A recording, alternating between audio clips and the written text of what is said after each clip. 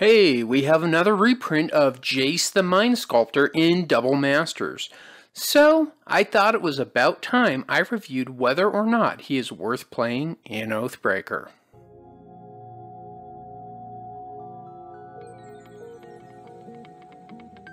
This is Chad, the last OB, welcoming you to Da Bomb Double Masters.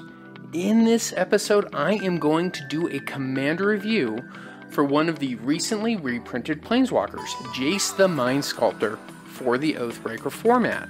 If it's your first time here, I make Oathbreaker content. If that's what you're into, don't forget to like, share, and subscribe, and turn on notifications so you know when I make a new video for you. Before we start, I just want to say that my evaluation is based on the common factors people use when choosing a particular Oathbreaker to run in their deck.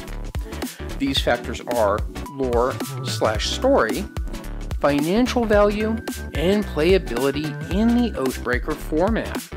I will be grading the card as we go, and at the end I will provide a letter grade for Jace the Mindsculptor. First things first, let's cover a little bit of lore. Lore is important in ranking a Planeswalker because many people will choose to run an Oathbreaker based on how much they like, or in some cases, hate a Planeswalker. Before I get into it, here's a general spoiler warning as I go over some of Jace's history. Jace was first printed in the Lorwyn block. This was a time when Planeswalkers were first introduced to the game, and Jace has been a major player in Magic the Gathering lore ever since. Since this is not a lore video, I am just going to be hitting the cliff notes of Jace's background. Jace is a mage that specializes in mind manipulation magic. His cards often depict him crafting illusions, using clairvoyance, and most important, using his powers of telepathy. Jace is able to read other people's minds with almost no effort. His skill in telepathy is rife for abuse, so he is always depicted as a character that has to struggle with his own moral compass when choosing how to best use it. Jace has had problems with secrets since the very beginning of his origins. When he discovered that his mentor had been keeping the secret of his power from him, he shattered his mentor's very mind and has been on the run ever since. But on the other side of secrets, Jace's curiosity and need to learn and discover closely guarded secrets has caused him trouble and fortune in the past. It has been said that discovering the secret of planeswalking was part of what allowed him to see the bigger world and ignited his spark in the first place. Jace used his telepathy on Ravnica to blackmail the rich and live in comfort. If we fast forward a bit, Jace fought on Ravnica versus a group that most likely worked with and for Bolas. And during the events on Ravnica, Chandra, who was unrelated to that group, stole or procured a scroll and left for Zendikar. After following her to Zendikar, he and Chandra became instrumental in the breaking of the seal on the Eldrazi, which seemed like a good time to go home to Jace. So upon returning to Ravnica to seek some peace, he got wrapped up in the intrigue concerning the maze at the center of Ravnica that Niv-Mizzet Perun was investigating.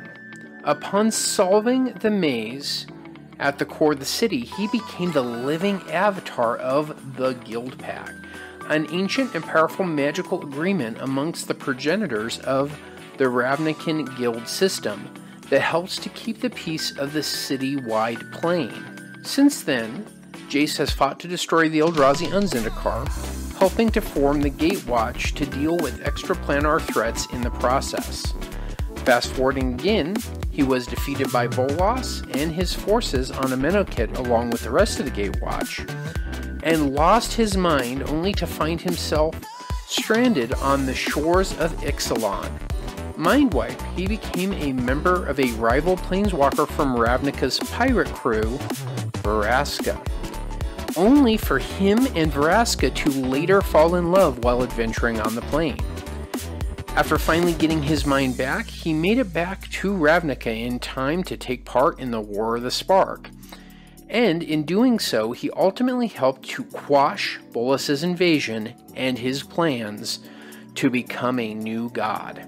So, for lore, Jace has been a heavily supported character in the story, to the point that I'm a little sick of him, quite frankly, but that's not true of everybody. But since this is my video, I'm going to give him a 4 out of 5. Next, let's look at the monetary value of this Jace the Mindsculptor reprint. The reason I look at monetary value in these videos is because whether or not a Planeswalker is affordable is a great indicator of whether or not people can afford to play the Planeswalker. So once more, it is worth mentioning that in this set we are getting 2 different variations of this Jace as reprints, just as we did with Karn. But in this case, we're getting the same Worldwaker art for both, just with extended borders on the showcase version. I find this attempt a little lackluster in the grand scheme of things. Usually when we get 2 versions of a card in a set, I like to see the other version have alternate art that's going to push that price, but also is going to be something that people who want to bling out their deck truly want.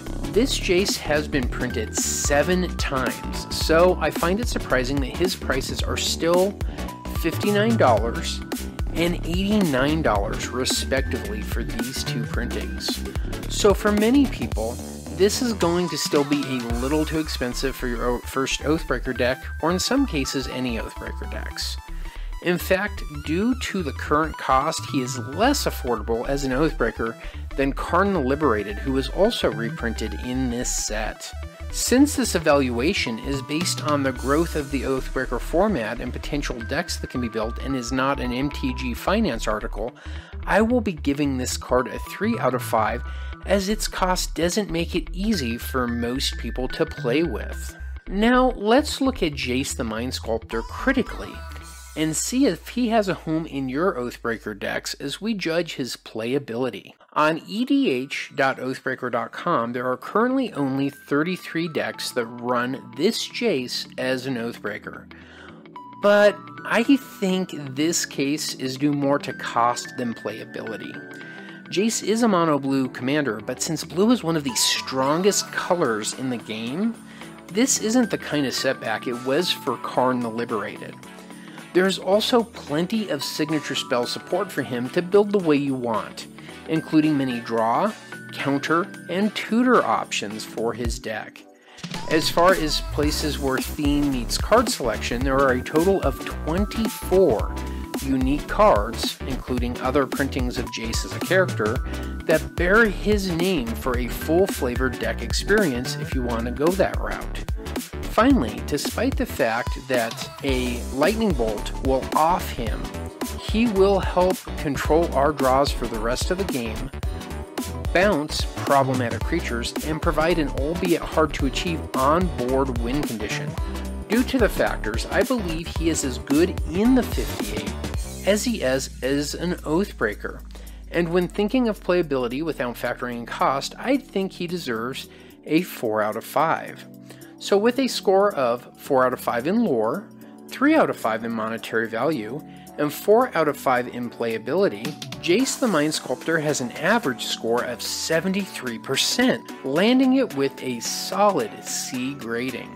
Now that we have evaluated Jace the Mindsculptor from the Double Masters reprints, what other cards do you think I should review, and what Double Masters cards are you most excited about? Please let me know in the comments. If you like any of the cards in this video, including our Mind Mage Extraordinaire, this channel is now supported by TCGplayer.com, which is one of the best places for you to find your cards at the best price.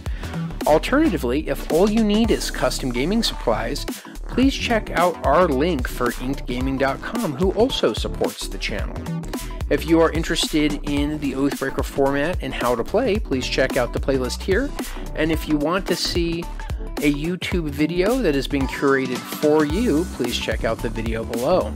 Thanks again, and I can't make these videos without you, and I wouldn't, so please remember to subscribe, and I hope this video blew your mind.